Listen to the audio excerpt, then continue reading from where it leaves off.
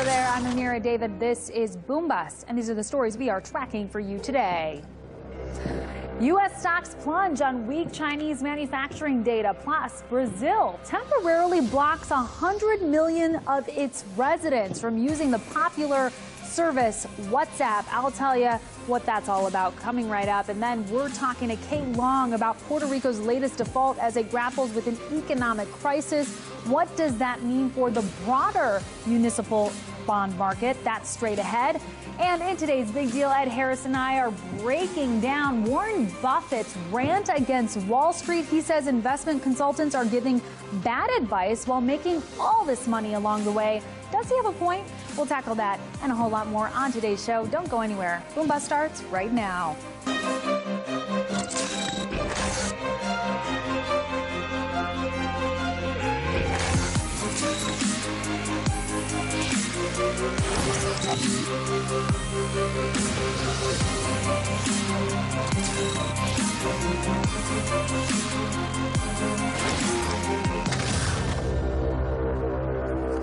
U.S. stocks took a huge tumble Tuesday with the Dow Jones Industrial Average falling more than 150 points in morning trade. Analysts say the markets were rattled after a private survey of Chinese manufacturing showed an unexpected decline, thereby stoking fears over the country's weakening economy. This particular manufacturing index, which focuses on smaller and medium-sized enterprises, fell to 49.4 in April from 49.7 in March. Keep in mind, a reading above 50 indicates expansion, below 50 indicates a contraction. But it's not a loss in manufacturing across the board. Over the weekend, we learned that the official manufacturing index in China, which targets larger companies, had its second month of expansion. So analysts today are cautioning over a very mixed picture forming here. One survey tells us China is slowly regaining its footing, while the other suggests the economy is still in the process of bottoming out. Which story is it? Of course, we don't know that yet.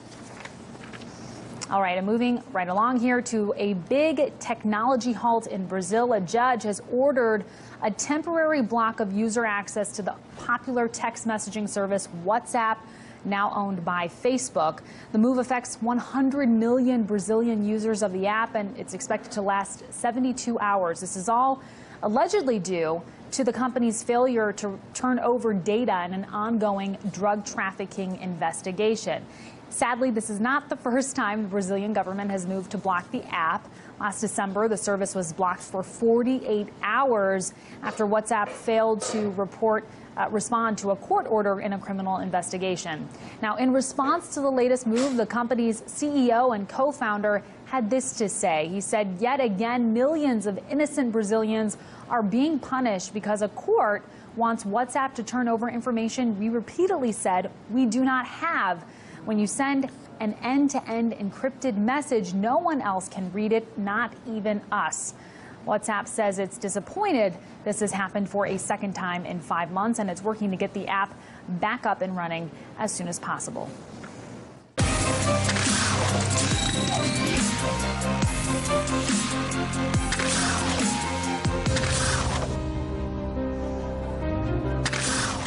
Well, despite the fact that Turkey has not met all the conditions in a controversial deal with the EU to curb the influx of refugees, the European Commission is still upholding its end of the bargain. Boom Bust, Bianca Pascini has the details. Pretty soon, it looks like Turkish citizens will obtain the right to visa-free travel throughout the European Union. On Wednesday, the European Commission is expected to invite EU leaders to vote on the matter, which would apply to short-term visas for leisure and business. It will not, however, grant them the opportunity to get work visas. The announcement came one day after Turkey established visa-free travel for all citizens of the EU. And this is all part of the deal that the EU made with Turkey months ago. They promised visa liberalization for the citizens in exchange for taking some refugees off their hands. And recently, Turkey threatened to stop taking them in if the EU didn't live up to that promise. But there's been plenty of criticism due to Turkey's poor reputation for freedom of speech, judicial representation, and minority rights, just to name a few. On the other hand, members of the Commission have praised Turkey's overall handling of the crisis. In a March report, they noted that Turkey has offered hospitality and assistance to over 2.5 million Syrian refugees. They also highlighted access to the labor market, which is expected to, quote, facilitate their social inclusion and self-reliance. Regardless of where you stand on the issue, it is true that the number of refugees in Europe is falling, but it's still too early to tell what changes visa liberalization could bring.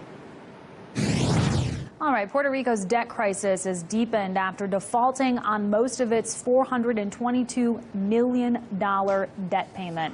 The governor of the island has argued that he was faced with no other option. Either he could pay out bondholders or he could pay city workers in order to keep essential services running. But is it really that black and white, or were there more choices for the governor at hand? I tossed that question to Kate Long, a partner at Puerto Rico Clearinghouse. Take a listen to what she had to say. Right, Amir. So the Government Development Bank, which is the debt that was defaulted on May 1, is actually a separate legal corporation from the central government of Puerto Rico. Its money is separate from the central government money that pays workers like police and education and health care expenses.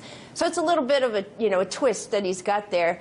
The governor is trying to create this urgency to force Congress to act, and I think you'll continue to see statements from the governor that kind of create this kind of panic situation to get Congress to move on this legislation that's pending there. Sure. Yeah, and Puerto Rico is now blaming U.S. lawmakers. We know that the U.S., of course, is involved here, the Congress, for its failure to help them restructure. But, of course, we know Puerto Rico, too, has played a role in the economic distress. How do you parse out the blame? What really should be the role of the U.S. here? Right. So overall, the federal government sends about $25 billion a year in direct grants and transfer payments to Puerto Rico, which is about a third of the gross national product of Puerto Rico. So there's this massive level of support. In terms of debt restructuring, Puerto Rico started out 2 years ago with just the intent to restructure the electric utility debt and some of the public corporation debt. And over that 2 years, it's morphed where they've stated they need to restructure all the debt of the island. So it was basically last July when the governor said that all the debt was unpayable, and he's paid about $4 billion of that debt so far, paid it down. And now, really, they are out of cash because he took all the liquid resources of the government and made those debt payments. And Congress has been working basically since December to create a framework specifically for Puerto Rico to address its debt problems. But what role do you think the U.S. should play? I mean, to what extent should they be helping them get out of this mess? Right. So the other part of the legislation, which is really almost more important than debt restructuring, is a control board, which will be a 7-member board appointed by the president with names that come from members of the leaders in Congress. We'll give him some lists of names that he'll make these appointments from. The control board will work with the legislature and the governor to get the balance, the budget actually balanced in Puerto Rico, which it hasn't been in 8 or 9 years. Rationalize the government and figure out really how much debt can be paid, and then they can start working with the bondholders by each class of debt to restructure the debt if need be. Are there specific places you can point to in terms of where Puerto Rico should be working on greater efficiencies? I've heard a lot of critiques about the government working more efficiently. For example, I've read a lot about tax collection being an issue. What do you know about that? Right, exactly, Amir. So Puerto Rico is estimated to collect about 50% or high 40% of available tax revenues. And in the mainland U.S., it's a little bit closer to 70%. So you can see there's a gap sort of just in terms of how they collect taxes. The tax code there is also highly regressive. Most of the tax burden falls on the low and middle income tax brackets. They basically barely tax the elite in Puerto Rico. And overall, they collect about 10% of the GDP in taxes. And in the mainland, that's about 24%. So you can see overall, the tax burden is relatively light, even though it's a lower income place than the mainland. Sure. And the big question here, of course, is how big of an impact all of this will have on the municipal bond market overall. I'd imagine most broad bond funds have sold off their stakes in Puerto Rico. So would you say that the damage for Americans is limited at this point? I mean, most people in the municipal bond market believe that the ill effects have already happened because Puerto Rico has been in this spiral for several years. So we've all just been kind of anxious for this, these events to start happening, these defaults. Outside of people, professionals in the municipal market, some of this will come as a surprise. Honestly, many Americans are not aware of Puerto Rico or the fact that there's Americans, that the Puerto Rican people are American. I get that a lot, where there's just not a general understanding of what Puerto Rico is as a territory. But I think overall, most of this news has been kind of priced into the securities, and the market, the municipal market, is ready for all this to happen. Right, they've priced it in. The debt crisis in Puerto Rico has been highly politicized, I've noticed, given that it's an election year. And we're seeing ads on TV that are just sort of incredible to me from a group of people that are sort of painting this potential plan that Paul Ryan is pushing forward as a bailout. But just to be clear, is this a bailout? No, there's no tax dollars involved in this plan. I mean, I kind of turn it around. I say Congress is already sending $25 billion a year down there, and it's way past time that Congress start creating some kind of oversight on that money and making sure it's spent well and the people of Puerto Rico are getting the right services and the right kind of care, health care, whatever that they need. So no, it's just the opposite. It's the same amount of money that they've always received, but more oversight to make sure it's being spent well. But at some point, if nothing is done, then taxpayers are on the hook, right?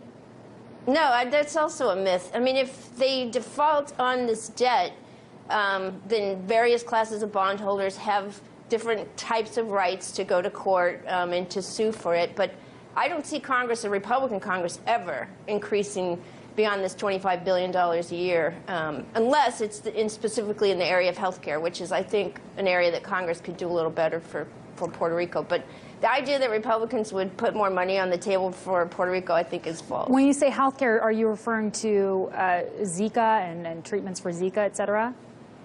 That, and also this parity on Medicaid and Medicare, because Puerto Rico is a territory and not a state.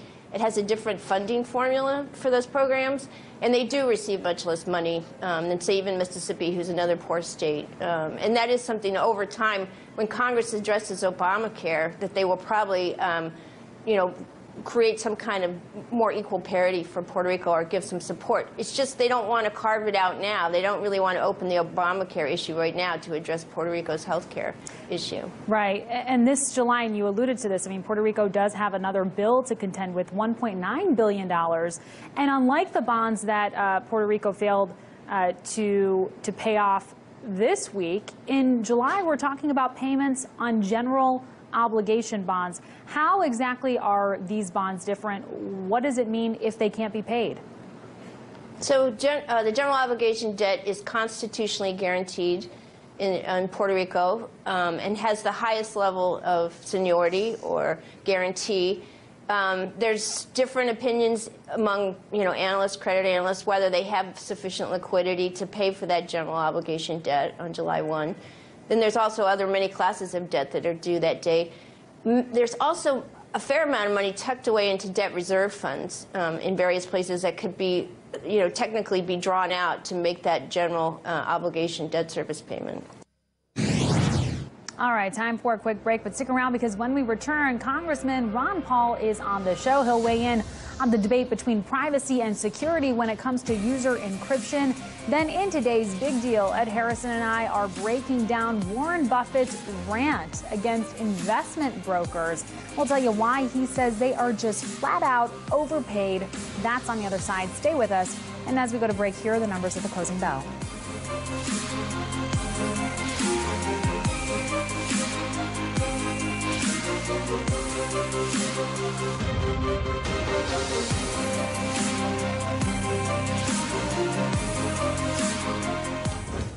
What'd you have for breakfast yesterday? Why would you pick those shoes? How fast is your Wi-Fi? What's your dog's name? Why'd you name him that? What's your biggest fear in life? Ever been on a hayride? When's the last time you read a book? What would you say if you ever met the Pope? Who's the best quarterback of all time? What's one topping that doesn't belong on a pizza?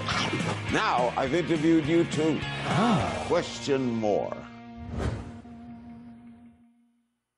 You're watching an RT America special report. Man, it ain't about him. It's about you. It's about me. It's about everybody.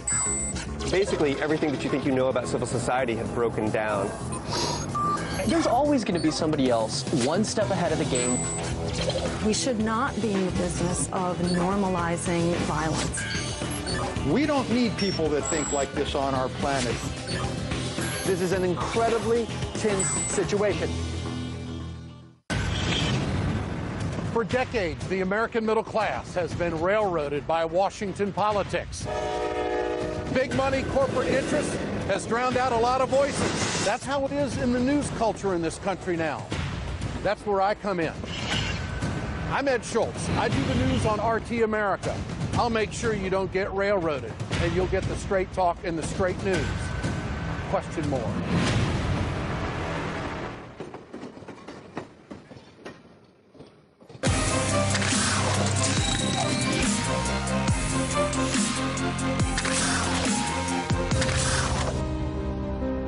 Welcome back to the show. If there's one message that Republican presidential candidate Donald Trump has reiterated time and time again, it's that the economy is in terrible shape. And to get his thoughts on that, we spoke to Congressman Ron Paul. He's a former presidential candidate, also the host of the Ron Paul Liberty Report.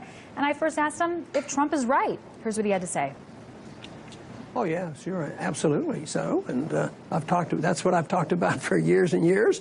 Talked about why it would get that way, and now it's that way. Yes, constantly. But our analysis is different because I abhor tariffs, and he loves tariffs. I don't think you should, bash our trading partners. You should, work things out and work toward free trade, not for saying that you can go toward protectionism and solve the problem. I mean, we do export our jobs, there's no doubt, but that's a monetary thing. When you print money, the money goes overseas, and that's where the cheap products are produced. So that's a predictable consequence of the monetary system that we have today. Dr. Paul, you have said that if Trump is the nominee, the GOP nominee, you will vote third party. Is there any particular candidate that sticks out for you right now, anyone that you might endorse before this election is over? You mean outside of a third party or in a Republican Party? Outside of the Republican Party, yes. Oh, well, I mean, I'll look at the Libertarians. I don't think they've picked their candidate, but that's mainly for a conscience sake. I hate wasting votes. And if you throw a vote away with the current crop of Republicans and Democrats, I don't think it's worth wasting. I think you should make your vote count. And I think if you're a progressive Democrat, because a true progressive Democrat can't be happy with Bernie Sanders either. He's a lot more militant than people realize. So if you're a true progressive, you probably ought to vote Green Party. If you care about personal liberty and free markets, you have to vote Libertarian, because right now I don't see anybody in the Republican or Democrat Party that could satisfy that group of people. A lot of people don't know this, but there are multiple candidates running for president on the Libertarian ticket. As you mentioned, we don't know exactly who the nominee will be. But one of them is former antivirus developer John McAfee, and we had the pleasure of talking to him on the show recently. We spoke with him specifically about the debate regarding privacy and encryption, the level of cooperation there should be between the government and corporations on security issues, and that, I think, has been a defining civil liberties issue this year. I want to get your thoughts on that because, I want to know really to what extent you think companies should be obligated to assist the government in decrypting user communications. Well, I'd use a simple guideline. I'd use the Constitution and the Fifth Amendment and the Fourth Amendment. They can't take anything without a precise warrant with reasonable cause, but no blanket checks where they just go out and listen to all. Look at what the NSA does now. They listen to everything and have everything, and they know everything about us, the financial records. That's all wrong. The government should be open. The people should have their privacy.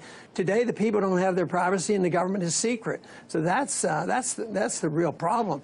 But no, and if there's a discussion about it, you should always err on the side of the protection of privacy of the individual.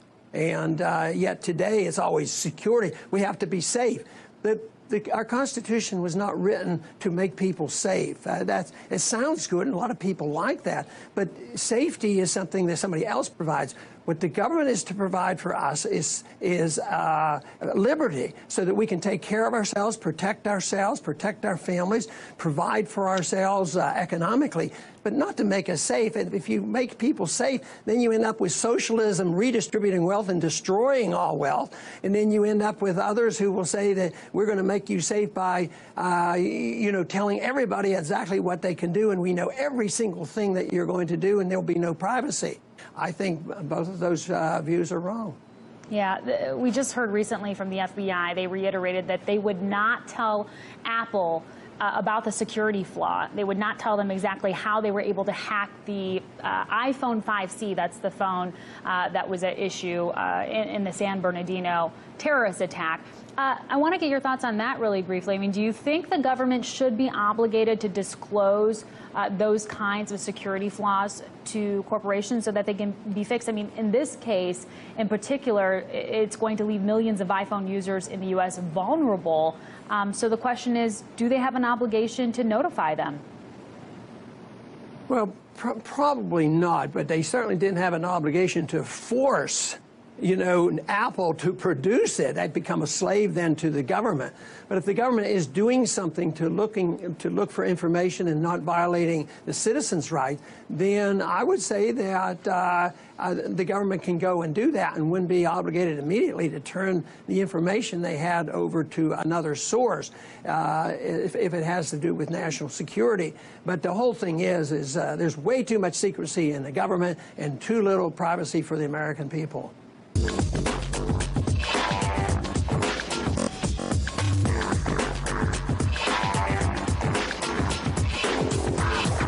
All right, big deal time. I'm sitting here with Ed Harrison, and we are talking about investing. Berkshire Hathaway had its annual meeting in Omaha, Nebraska this past weekend, and according to some, Berkshire's chairman, Warren Buffett, otherwise known as the Oracle of Omaha, went on an epic rant against Wall Street and Wall Street brokers. We've got to talk about that, but before we do, there's an update on the TTIP, the Euro-U.S. trade deal that just came out moments ago. And Ed, I was hoping you could fill us in on what happened. So what we know is basically Francois Hollande has said in its present form, we are not going to sign up to this agreement. The EU-U.S. trade deal is basically defunct in its present form. All right. It's not necessarily going to go away, but tomorrow we can talk more about that. And its sister deal to TTIP is sort of making its way through Congress, and it is sort of a green light. So it's interesting to see the dichotomy there. We will continue to talk about that. Now let's talk about this rant, because a Buffett rant, kind of hard to imagine. But what did he have to say? Yeah, actually, two quotes that he made stand out for me that I saw from what the Wall Street Journal was reporting on it. Here, let me read to you what they were saying. The first one is he said, quote, "No consultant in the world is going to tell you just buy an S&P index fund and sit on it for the next 50 years. They come in and talk for hours, and you pay them a large fee, and they always suggest something other than just sitting on your rear end and participating in the American business without cost." And then the second one that he said that I thought was interesting was he said, they say, quote, well, you can only get the best talent by paying 2 and 20. That's for hedge funds or something of the sort. And then the flow of money from the hyperactive to what I call the helpers is dramatic. There's something funny about hearing a billionaire complain like that. He's trying to act like he's the little man, even though we know he's not. But give me the shortened version of the message he's really, trying to get across here. So basically, he's saying that, all Wall Street brokers are just fancy, sort of Ivy League educated versions of the Jordan Belfort that we saw in the movie, where he was from Oakmont Stratton. Or is it Stratton Oakmont? And that they're trying to, part you from your money. That they're not actually delivering returns. They're just trying to get into your wallet and make transaction fees, basically. Yeah. And not actually do what they should be doing, which is investing in a way that makes you money. Yeah, and this is something that peeves a lot of small-time investors out there, for sure. And I know you talked to Howard Lindzen about this, and he weighed in. We're going to be airing this interview later this week. But what did he have to say about his comments? Yeah, he didn't really buy anything that Buffett had to say. I think the gist of what Howard's going to say is that Buffett is acting sort of like a cranky old guy who is ornery and who's dispensing advice from yesteryear, and that essentially he is missing out on a lot of potential gains in places like technology, where Howard Lindzen is very active. But he's pro-investment brokers. He doesn't think that investment brokers are basically making tons of money on the backs of the little guys. He doesn't see it that way. He took the what Buffett said and looked at it in terms of active versus non-active investing. That was what I was asking him about, because Buffett is basically saying, look, invest in the S&P 500. Low fees and just coast. And Howard Lindzen was saying, no, in fact, I don't believe that you could do that. Technology, there are lots of different things that you can do, and I think that his model is not the right model. Okay, so he's saying don't be passive necessarily. Exactly, and he also said, by the way, that he doesn't think even investing in an index fund is passive. That when you invest in an index fund, I mean, there are other ways in which to make it non-passive. Oh, good. Just in terms of when you reinvest and how much money you allocate at various points in the cycle. So I don't have to feel like a lazy investor if I choose to go that route. Good to know. But I'm going to put you on the spot and ask you who you tend to buy into. Is it Buffett or Lindzen? Well, to be honest with you, I do buy into Buffett a lot, and but I think that in this particular fight, they're right on both sides. There are things that are good on both sides. That Buffett, he's really all about having a measure of safety and security. What he's saying basically is, if you feel comfortable with the investments that you're making, then that's good, and so you should invest based upon that. But most people aren't sophisticated enough to actually do the work, and they should just go with the index fund. What Lindzen is saying is that Buffett is basically avoiding a whole class of stocks, technology, which are increasingly important in today's world, and in tomorrow's world are going to be even more important. And as a result of that, he's missing out on returns. As an example, Buffett is only investing in IBM in the technology space, and everyone knows that IBM is not one of the stellar performers in that space. So he's missing out on a whole host of different companies that potentially could be rewarding to his portfolio. Really quickly, how do active managers do? They don't do well at all. I mean, we talked about this in March, specifically with regard to Europe. Let me just give you a quote here from the Financial Times. Almost every actively managed equity fund in Europe investing in global, emerging, and U.S. markets has failed to beat its benchmark over the past decade.